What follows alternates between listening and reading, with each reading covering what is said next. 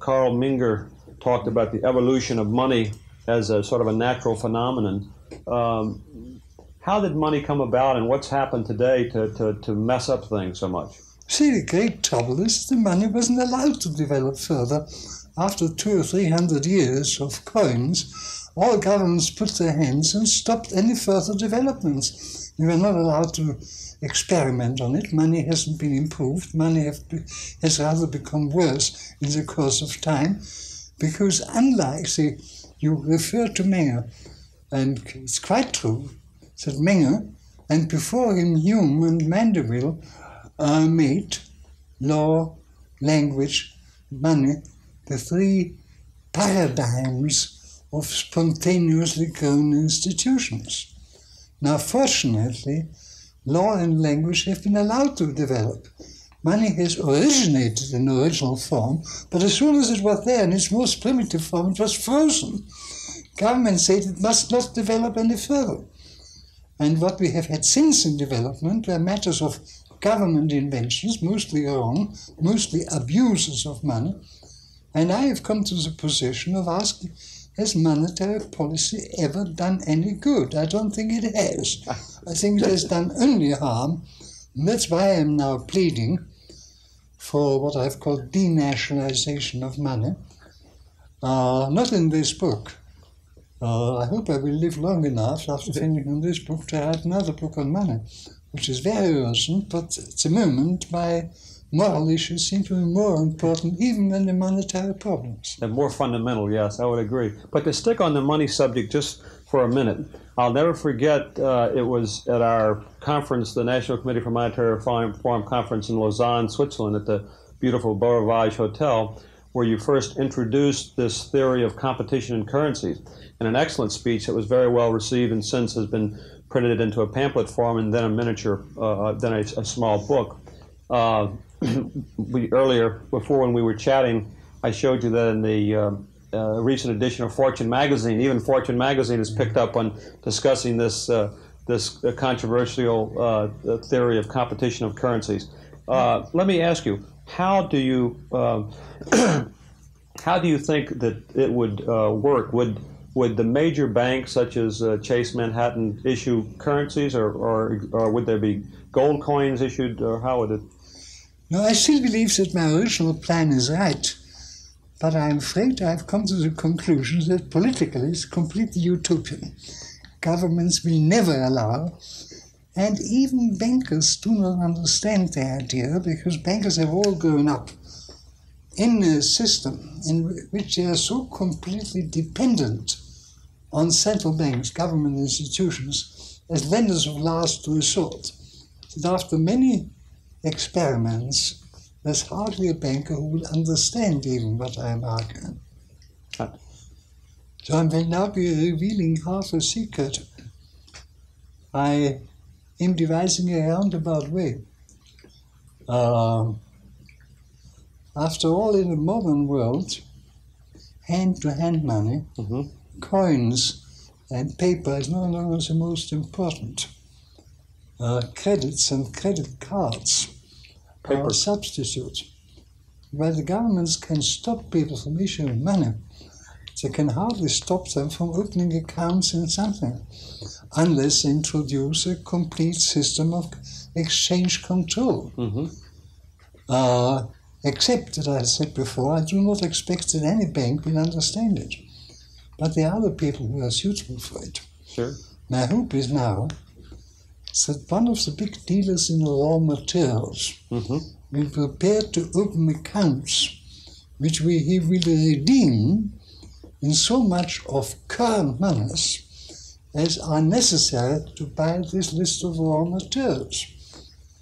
Only in the form of accounts, right, which he pays out in whatever currencies are really needed, or in any currency enough to buy this list of raw materials, which will make his unit, call it the solid, the standard unit without ever being used in circulation. People will very soon begin to keep their accounts in solids, the only thing which is trustworthy.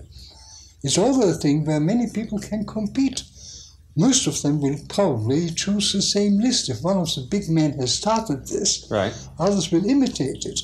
So I think we can forget about existing money and existing banks, and we gradually open a system of accounts which will displace money. That's a fascinating concept. Maybe the unit one day will be known as the Hayek. Continuing on just for a minute on the money issue, it occurs to me that the fundamental flaw in Friedman's theory of monetary control is becoming more and more evident today. We have electronic transfer of money, we have credit card money, we have complicated computerized analysis of the money supply, yet in spite and because of these things, the federal authorities are even admitting that they don't even know what the money supply is. They can't put their finger on it. Exactly. So how in the world could you have a theory based on a tight definition of increasing the money supply at a particular rate, which varies from time to time, if you don't know what the fundamental money supply is? You know, about 40 years ago, I once wrote a sentence something like this. One of the worst things which could happen would be if mankind ever forgot the quantity of money, except they should ever take it literally. And that's what I still believe.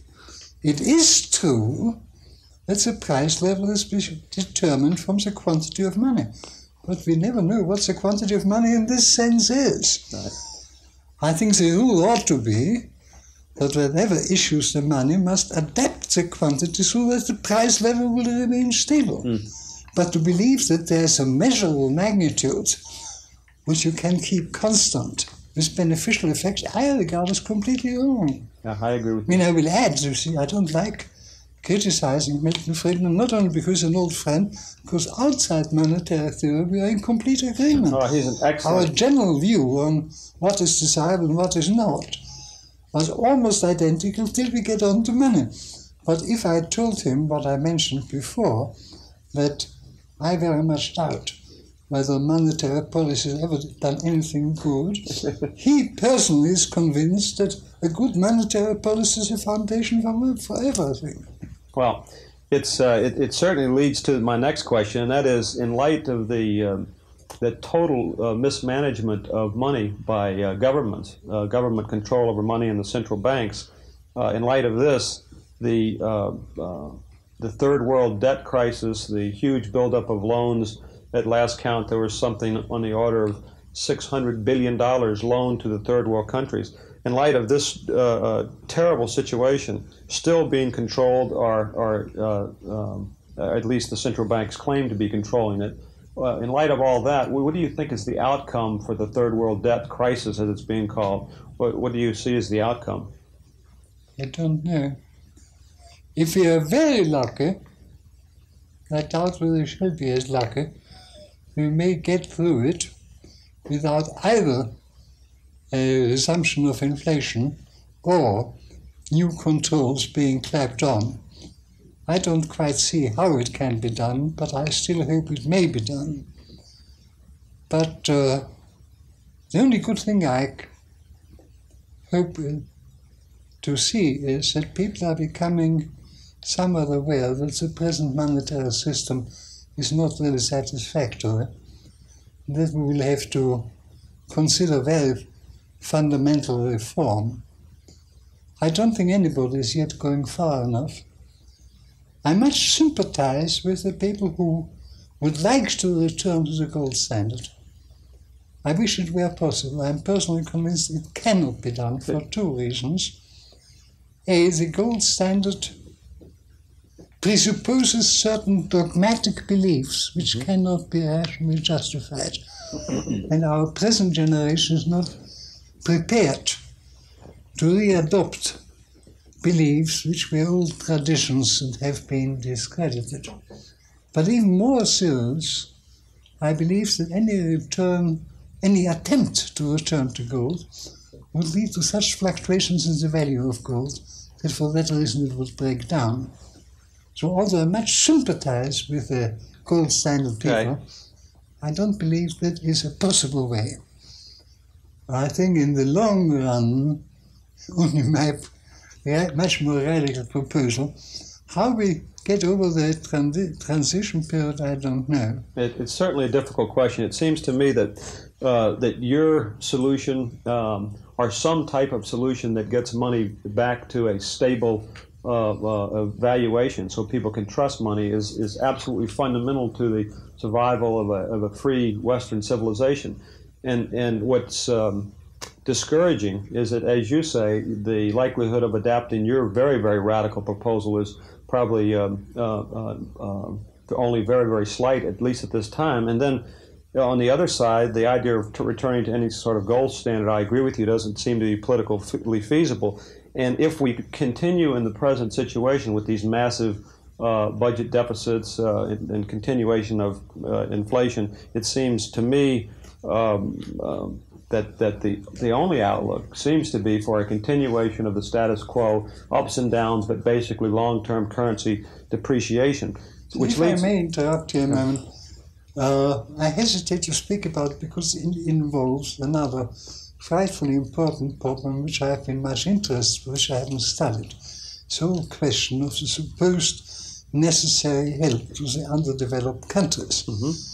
Now, I believe some such help ought to be brought, but I have argued 40 years ago that it ought to be taken not in the form of government-to-government help, but in the form of private investment.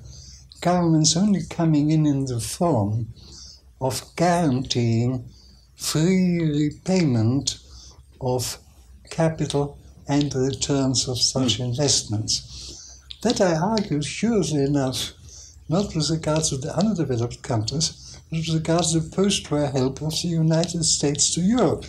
I think the same principle ought to apply to the underdeveloped countries. I don't think governments ought to give a penny to other governments. They can help private enterprise by guaranteeing against political risks, which essentially involves the problem of retransfer of returns and capital. There you could exercise a very considerable pressure, because it would stop giving such guarantee to any country who has failed beforehand. Right.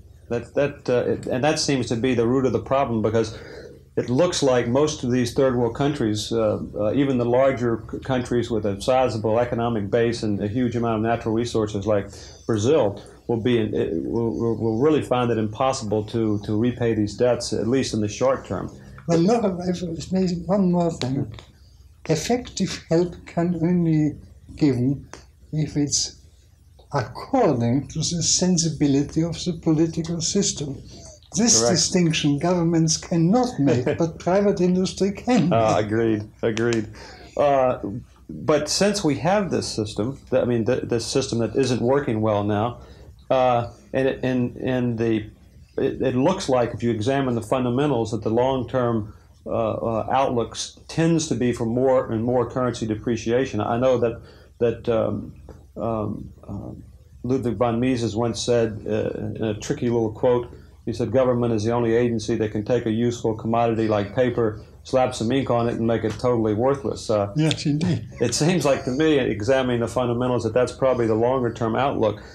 But that's my personal idea of how the scenario will develop. Nobody knows for sure. But in general, without getting into all the specifics, I know we don't really have time now, but do you see the future as being more and more inflation and currency depreciation, or do you think that we could have a massive depression because of the government's mismanagement of money?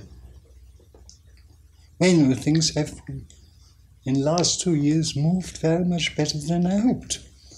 That, particularly in England, Mrs. Thatcher would be able to bring inflation down as low as she has done. And the same to some extent in America is very encouraging.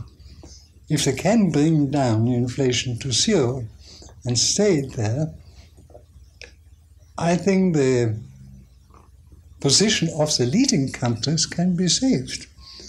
But I'm not sure that means the position of their banks can be saved. They are no longer mainly dependent on the economy of their own country. And, I have nightmares about a possible banking crisis, but I don't like to talk about it because I haven't studied current affairs sufficiently. Many of our attendees that come to our conferences and have been coming to our conferences for years tend to be ahead of their time, at least they have for the last 10 years, in the sense that they go contrary to current investment thinking. And they years and years ago were one of the first groups of investors to understand that in periods of long-term currency depreciation, gold is a good investment.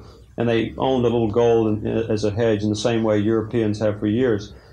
Today, all of our attendees are asking themselves the question, re-examining their case for gold.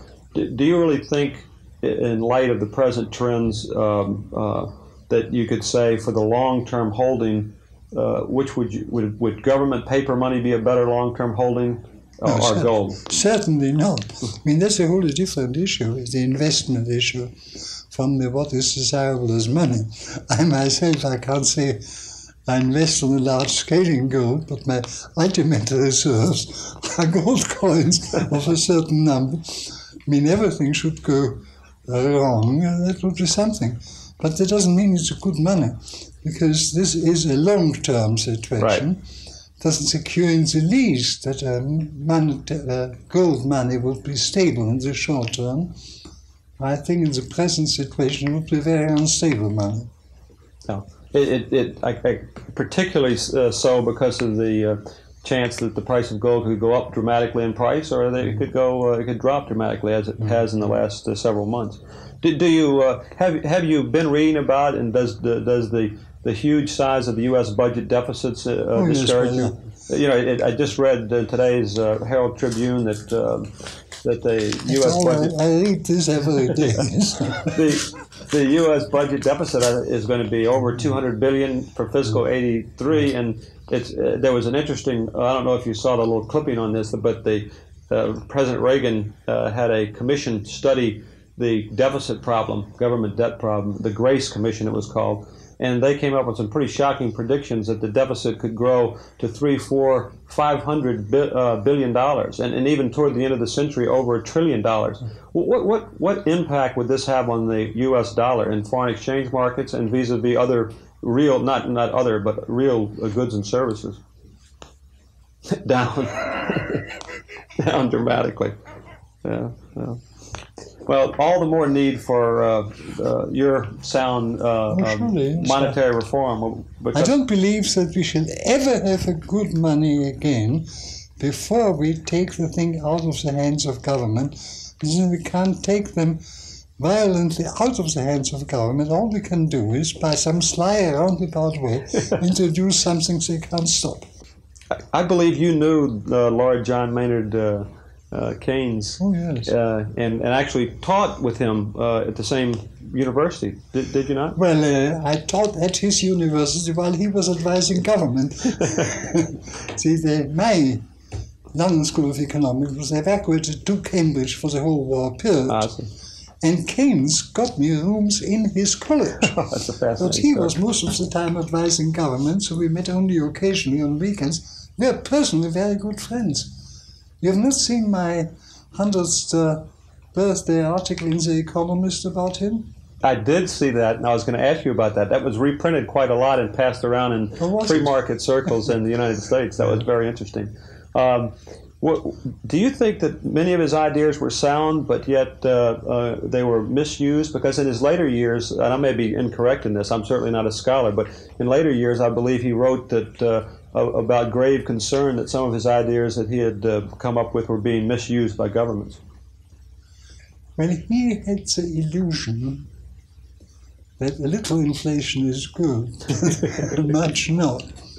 You know, he was one of the cleverest men I knew, but he was not really a very competent economist at all. He had strong intuitions, which sometimes were right, and strong conviction that he could get over any theory which he invented to justify his particular recommendations. He was in a way a great man, but I don't think he was a great economist. I think that maybe he was a great investor. I've heard that he was a very excellent investor from time to time. He had major losses, but I read in an article the other day that in recent papers that came out about him, that in the 1930s he made 60 times his money in the stock market. Well, I have to qualify it slightly, and I can quote him literally. He confessed to me, when I speculated in currency, I went broke. When I turned to commodities, not stock market, Yeah. I made, I think, £500,000 then. Yeah, that's fascinating. That was a tremendous And amount the of money. same amount for his college. Yeah, that was a tremendous amount of money. He must have made £2 million in the pre-war pound values. Oh, I also read in this article that he was a contrarian in the sense that he would look and see what was the predominant opinion of all the establishment investment advisors and bankers, and then go do the exact opposite. I didn't know this story, but it sounds very much like him. Oh, boy.